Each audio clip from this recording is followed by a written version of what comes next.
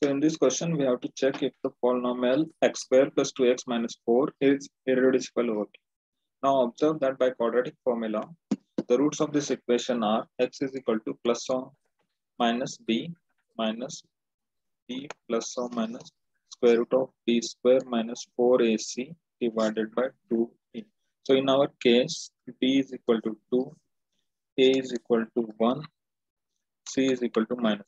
So x is equal to minus 2 plus or minus square root 4 minus 4 into 1 into minus 4 divided by 2 into 1, which is equal to minus 2 plus or minus square root 4 plus 16 divided by 2, which is equal to minus 2 plus or minus 12. 20 by 2, which is equal to minus 1 plus or minus. So now root 20 is equal to 2 under root 5. 5. Under root 5. 5 number. This is equal to 1 minus 1 plus or minus root 5. So x square plus 2x minus 4 is equal to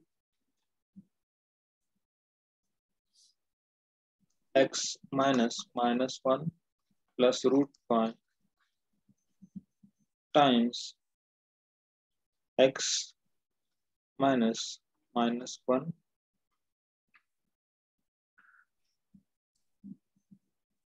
minus root 5.